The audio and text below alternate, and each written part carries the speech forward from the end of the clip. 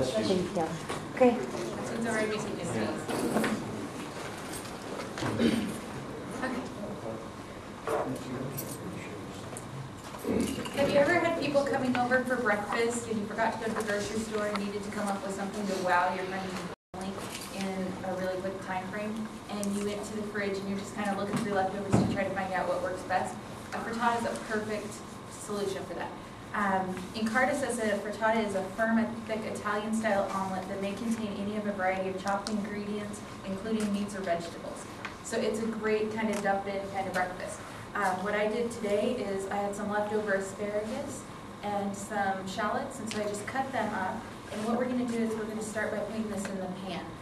So this is, again, the asparagus, shallots, and then I'm using pancetta, which you guys may or may not be familiar with pancetta.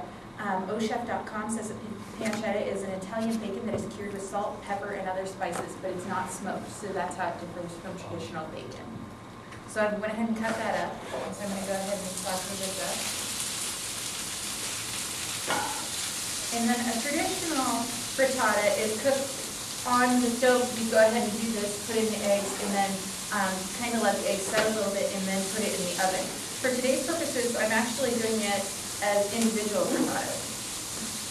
So I'm going to go ahead and kind of heat all this up, let that pancetta render out just a little bit. Like that.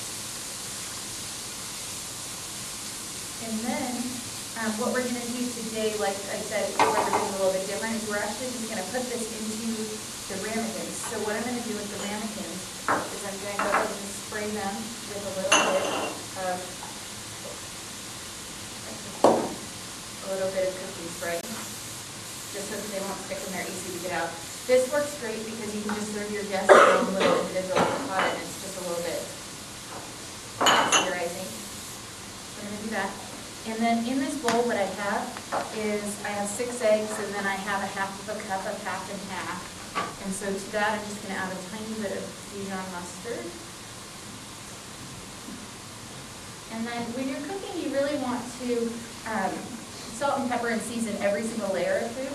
So I'm going to go ahead and salt and pepper this, as well as the eggs. And freshly cracked is always better because it's letting those essential oils out versus the one that's already pre-browned. A lot of those oils have already kind of left the pepper. And so next, this looks good, so I'm going to go ahead and divide these into here. And you just want to try to divide them evenly.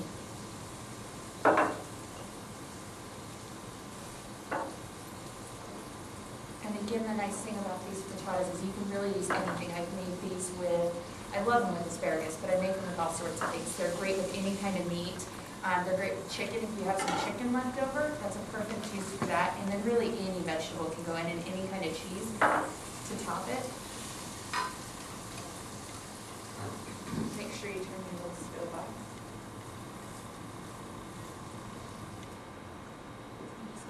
And then just like that. And then with the egg mixture, I'm just going to pour that in on top of these evenly.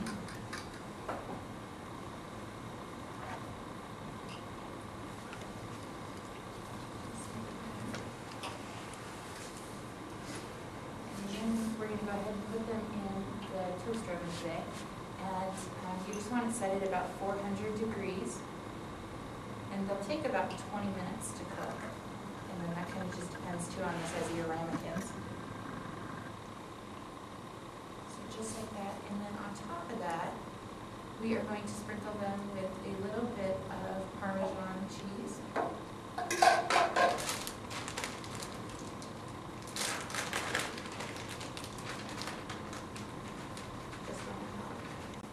Also, it's good to where right when they're just about done to put a little bit more cheese because then it really browns up nicely. Because when you do it like this, it kind of sinks down into the frittata. So just like that. And then next we're just going to put it in the toaster oven.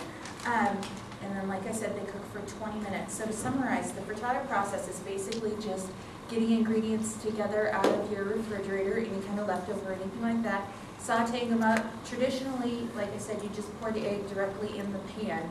let it set just a little bit around the edges and just kind of get a little bit cooked on the bottom. And then you just go ahead and slide it into an already preheated oven. And then right before you're done, sprinkle the cheese on and then broil it for just a quick second.